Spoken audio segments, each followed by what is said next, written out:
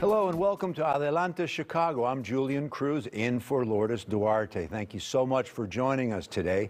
During the next half hour, you're going to meet the men and women making a difference in their communities. We begin with a young man here in Chicago who has turned pain into art.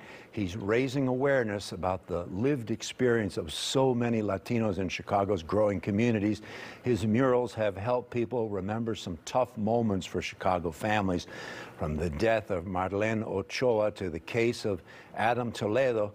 He's painted a total of 23 murals that we're going to look at for this special exhibit today. He is here to take us along on his latest journey to help families heal. Milton Coronado joins us in studio. Milton, thank you so much for being here again. Thank you for inviting me, Julian. And you have an event coming up. Dia de los Muertos, of course, is November 1st. Right. You have a very special event going on that day. Tell us about it. Yes. So I teamed up with a great friend, curator, and gallery owner named Delilah Martinez, who owns Vault Gallery in the community of Pilsen. We decided to put together this very special and unique type of event where we showcase all these 23 murals plus some paintings that I've done of individuals who've passed away. And a lot of these stories, many of Chicagoans have heard of them.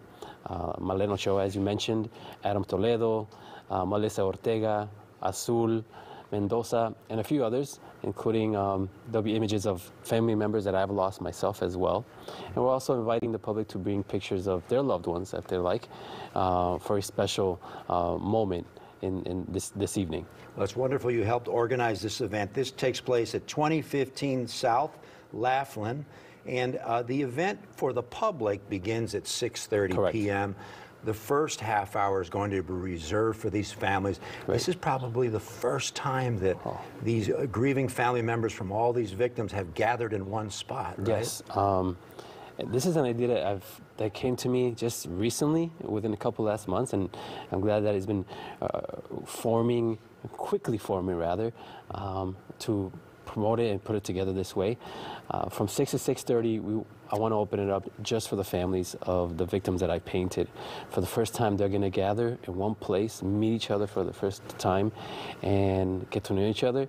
And I want to have some special words with them as well, for all of them in one place. And then from 6:30 to 10, we're going to open it up for the general public. And again, this event is free, so no tickets are needed.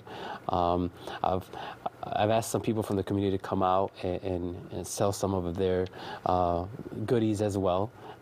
So that people are going to have to come out and see what I mean by that.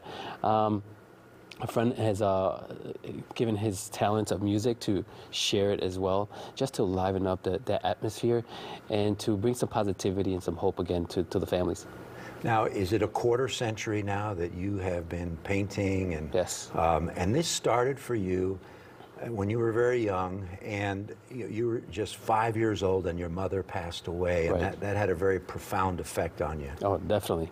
And then my father remarried, and then my upbringing wasn't the best. I made some terrible choices, like many young people do, but I was surrounded with individuals that stirred me and mentored me and helped me, which is what I want to do now. And then eventually, my father passed away. He was killed in Little Village as well. And in 2016, I finally had the courage to do a mural of him.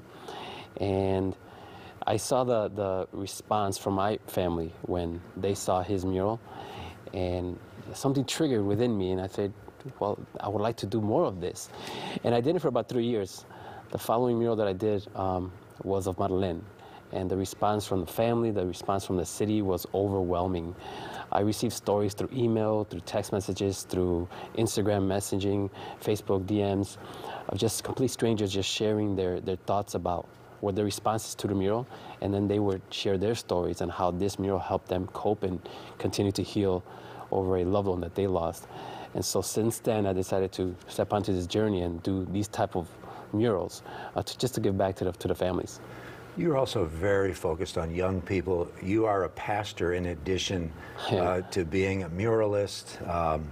And you talked about teenage years and struggling with acceptance, and the kids they're just looking for attention. Oh, no doubt. Yes. And I myself was one of them, like many. But like I said, I had people in my life that never gave up on me, that prayed for me, that were there for me.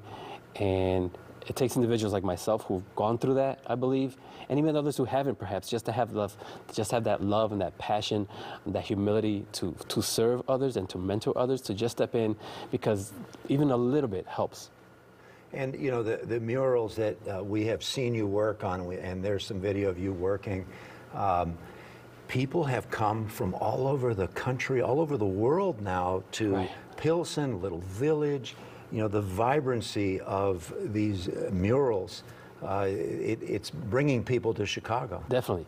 I mean, I have friends, even when I travel, right? I like to go check out murals and take pictures of the murals and just give some acknowledgement to the artists. And people do the same when they come here. They want to see these murals. Sometimes they send me messages like, where's this mural? Where's that mural? You're the artist, right? And I direct them to those places. I'm afraid we're going to have to leave it there, but the event on November 1st in loving memory from 6:30 p.m. Beginning, it'll be at 2015 South Laughlin. That's 2015 South Laughlin. You can get more information on Facebook.